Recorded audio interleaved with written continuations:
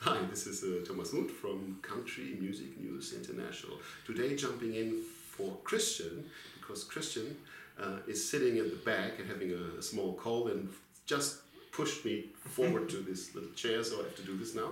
So with me is Justin Cortelyou. So Justin, you're typically the guy who's not in front of the recording screen, but behind these nice glasses, and we're in a great studio. So what do you typically do when all these musicians are here? So just very quickly. Yes. So it's my job to set up all the microphones, make sure that all the sounds are correct, and then figure out what gear everything goes through, and basically to make it sound good and make sure that the musicians feel comfortable when I talk to them and communicate. So everyone has a good time. Everything sounds great. That's my job. So usually I assume that you have a good look at the musicians also while they're not recording. So everybody's probably wondering what those musicians do when they are not doing their normal stuff. So I wonder, or we wonder basically, if there are occasionally some awkward things that happen which you see or in which you might be able to share with us. Usually they just say their prayers and they, that they're really good. No, most people in Nashville are very nice and well behaved. There have been a few interesting moments.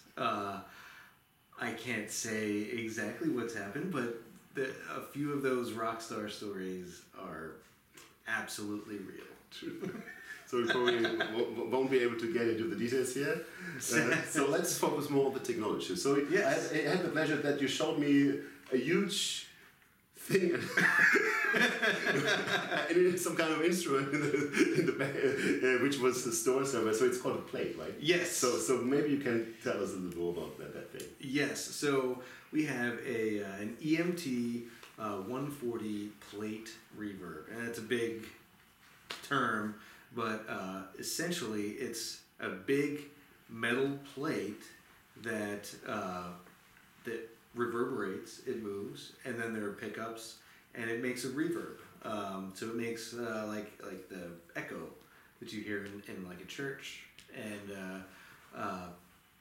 this one in particular came from a very famous studio in New York called the Record Plant, and you can hear it on all kinds of recordings, from John Lennon to Alice Cooper to Kiss to Bob Dylan and many, many, many more. So it's a really unique piece, and I'm very happy to have it here. Yeah, it's a huge thing. It's not just something small you put into your recording studio. It takes a lot of space. It's very big, and it weighs about 600 to 800 pounds. Wow. I don't know what that is in kilos, but it's a lot. I can't imagine. Yes. So what other exciting technology you're usually using here? What you want to share with us? We have.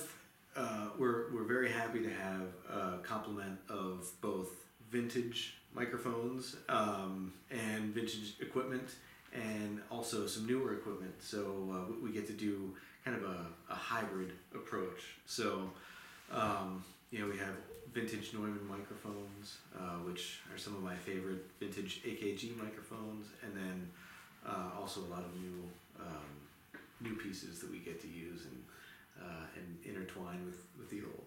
Yeah, when we did the scenic tour earlier, I also saw a very big taping machine with 20-something tracks. Yes, we have an analog tape machine, and it uses 2-inch analog tape, and you get 24 tracks. So, sorry. Yeah. Do you still use that? I mean, no, not yet, but we will, and just trying to find a way to utilize that in the modern age. I have some ideas, and it definitely, tape has a sound, a really warm, vintage sound. So we can record things in the computer, and then just take the selected tracks that we want to have that vintage sound and dump them to the tape machine and put them back into the computer, and then they sound like they were recorded many years ago. Awesome. Yes. So thank you very much for this. So just tell us again where we are right now?